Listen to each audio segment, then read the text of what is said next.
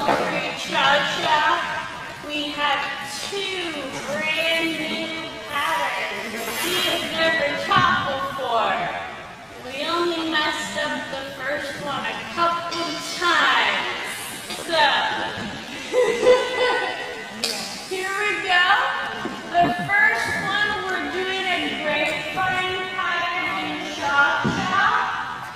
So we're going to start with a forward break, 2, 3, 4, and 1, 2, 3, 4, and 1, 2, 3, 4, and 1, 2, 3, 4, and 1, 2, 3, 4, and 1.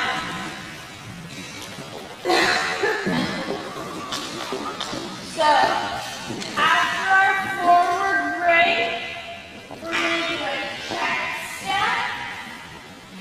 2, 3 here, 4, and 1, into a promenade position. From here, we're going to step forward, side, back, side, and we're going to make sure that we want to change our weight here. So we're going back this direction. Now we're going to go into parallel, 2, 3, 4, and 1. Again, on 1, we're changing our direction, opening up into parallel the opposite way. 2, 3, 4, and 1. We're going to continue to exit. 2, turn the other 3, 4, and 1. And now we're ready for our back break and our basic.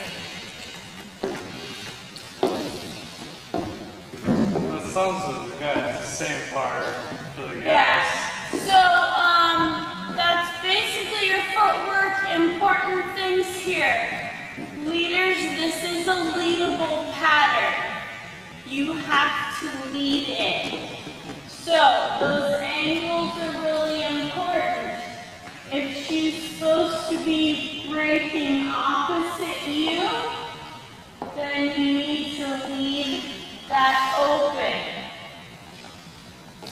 If she's breaking in parallel, make sure that you're rotating your shoulders so that she's in parallel.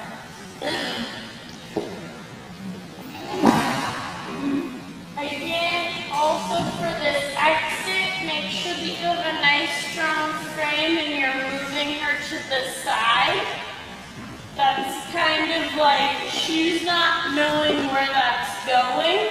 So making sure that you're bringing her with you to the side is going to be really important as well. Okay. Okay. Thanks, son.